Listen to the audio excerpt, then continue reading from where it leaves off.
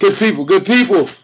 Yours truly, Stevie Shakespeare Baggs, number 55 on the field, number 1 in your heart. And, hey, man, I'm in what they call Swaggerville. You know what I'm saying? So I'll throw them a little shade real quick, you know, because I'm feeling swagged out right now. But it's serious business. You know, the Swaggerville thing, that's cute and everything, but it's serious business. We are on a business trip. Be not mistaken about that. So, Ticat fans, man, listen. We feel your support. We feel the heartbeat. We feel the energy. And trust me when I tell you, we're ready. So, as I take these shades off and get back to business, our week of preparation has been thorough. The guys have been coming out every day preparing like pros and better yet preparing like champions. And that's the focus we're going to have in order to be where we need to be and where we want to be at the end of the season.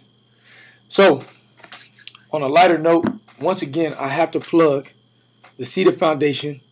We are having a Family Fun Bowl Day in Hamilton, Ontario on September 18th. So, listen, everybody, bring out your children, bring out your family, and you get a chance to bowl with your favorite Ticat, you know, and get a chance to meet and mingle with us up close and personal outside of the game of football. But we will be competing at bowling. So be on your best A-game behavior in regards to bowling because it's going down. So, and it's all for a good cause. We're partnering with the Boys and Girls Club, so we're excited about that. So listen, thanks for the support as always, and we appreciate the prayers. We appreciate the love. All the haters, hey, man, thank you for being congratulated because that's what you do is congratulate us. Every time you hate, it just makes us great. So we appreciate it. At any rate, shout out to my family and friends. Man, I love you guys.